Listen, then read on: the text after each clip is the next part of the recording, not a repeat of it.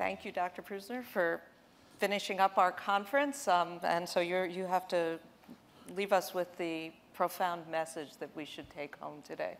So big responsibility. And we were talking before, and I think we haven't really talked a lot about this today, the issue of healthy aging and how that plays into our new health system, whatever it may be. We tend to focus on the more acute diseases, and you and I were talking earlier about Alzheimer's and Parkinson's.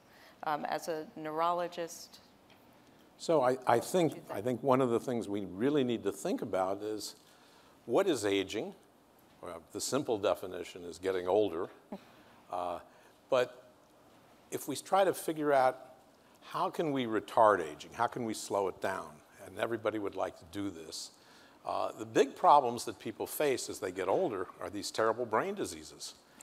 If you look at the statistics, if all of us in this room live to be 85, and we're all the same age at the same time, every other person in the room will be demented. And about a fifth of us will be frozen at the same time. And these odds are terrible. So if we can escape the diseases that we've been talking about today, mainly heart disease and cancer and diabetes and obesity, if we can push those things back, then we face Alzheimer's disease and Parkinson's.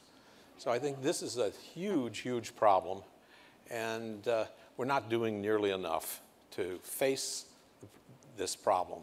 And we can talk about the details a little more.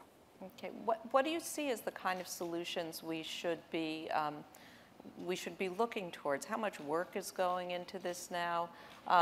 We hear a lot about medications to treat different acute conditions, but we also hear about a shortage of support for more basic research. So what do you want to see happen?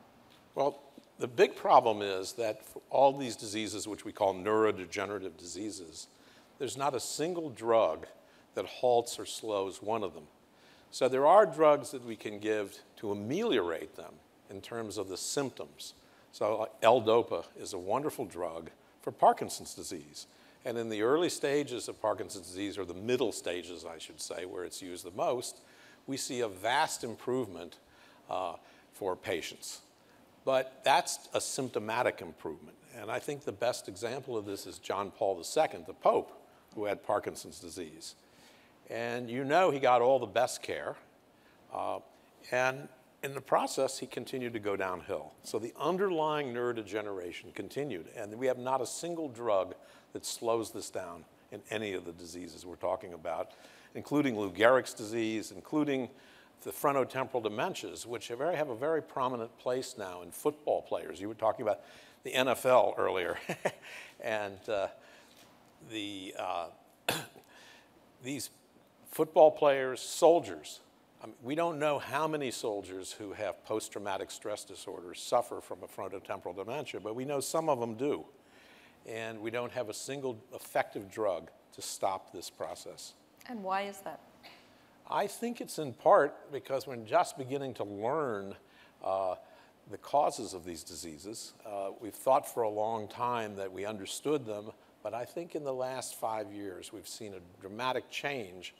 And we think now that each one of these offending proteins in each of these diseases becomes a prion. And what is a prion? A prion is a protein that adopts an alternative shape. So this mal-shaped protein then continues to stimulate more of itself to be accumulated. And that's at the root of these diseases. So we don't do enough research. The world of cancer has, at the NIH, $6 or $7 billion a year in research. Now, maybe it's even more. I'm never sure of these numbers. But that's the number that's out there. And the pipeline, as I think most people at this conference know, is filled with anti-cancer drugs. There's 600-700 of these. It's very profitable. And in Alzheimer's disease, we're spending $500 million. We're spending a tenth for the research that goes on. And in part, that's because Alzheimer's disease wasn't even listed as a cause of death by the CDC until 1978. And in fact, it wasn't thought to be a disease. It was thought to be a condition of old age. And now we know that the number is much higher than we ever thought. So the CDC finally came to a number of 80,000. But through some very interesting epidemiologic studies, we now know the number's 500,000 deaths a year. And we also know that the cost to our society is about 200 billion annually, the same cost as cancer. And you know, I was telling you earlier, I was speaking to a young student, an MD PhD student, who was working on research on Lou Gehrig's disease, and I was all excited to hear about his work. And I said to him, so you're going to become a neurologist? And he said to me, really seriously, you know, no, I just want the patent. How does that play? How does that, you know, you're a neurologist, a brain researcher.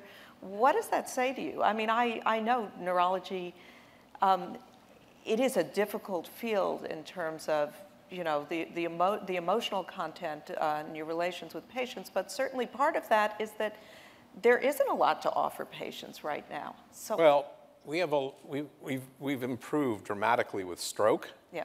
This is much better. We've improved with seizures. We have lots of medications for seizures. And if we put neurology and psychiatry together, we have a lot of much better drugs. But I have to say, there are still diseases for which we have nothing or very little. And yes, it's depressing. And of course, ALS or Lou Gehrig's disease is one of these diseases. We have not a single drug. But that's another one of these neurodegenerative diseases Yeah. that we don't even know how to slow down the disease. So it is depressing, but that kind of comment to me is very depressing. Yeah, no, I don't mean it's, I mean, it's depressing to me because, you know, all of us in this room, if we're lucky, will be 85, and we may well be among that, you know, that half that's not lucky to have all our facilities about us. So the fact that there's this huge need and huge demand that our market isn't being met, as there are, you know, dozens of Me Too cancer drugs coming Yes. out, is depressing. Well, I think that's depressing, but you know, unfortunately, I mean, I didn't go into medicine to get wealthy. I went into medicine because I found it fascinating, and I wanted to do something that I thought was really of great social value. And so when I hear those kinds of stories, I don't get too excited. In fact, I get a little depressed. Yeah, yeah. Let's talk a little bit about the Affordable Care Act and what's affordable for patients. I know, you know, you and I both, you know, started medicine at an era when things weren't that expensive and cost wasn't prohibitive. But now, for a lot of people, it is, even with the Affordable Care Act. Well, I think two things. Let me start out by talking about Alzheimer's disease and the Affordable Care Yeah. Act. So what do we have with Alzheimer's disease? We have half of all nursing home beds in America filled with Alzheimer's patients. And the other 50%, half of those people are cognitively impaired. So we're putting immense amounts of money into taking care of these people. And then, as I said to you, when you add up all the costs of taking care of these people, plus all the ones who are being cared for by their loved ones who can no longer go to work, and some of these people can't work, then the cost is $200 billion. It's really, so these kinds of diseases we need to do something about. And cancer's $200 billion. Well, if we didn't have all these cancer drugs, probably the numbers would be $400 billion. So I think that this is just such an important area to where there's no substitute for research. And that's going to really make the difference. Now, you know, I think everybody in this room has probably a slightly different view of the Affordable Care Act Yeah. and what it means. And my own personal view is that for a long, long time, we've needed major health reform, and we haven't had it. And the idea that health care shouldn't be accessible to all people. And we were talking about the fact that I have a nephew with juvenile diabetes. And should this young man who doesn't want to work for a big corporation, who wants to be a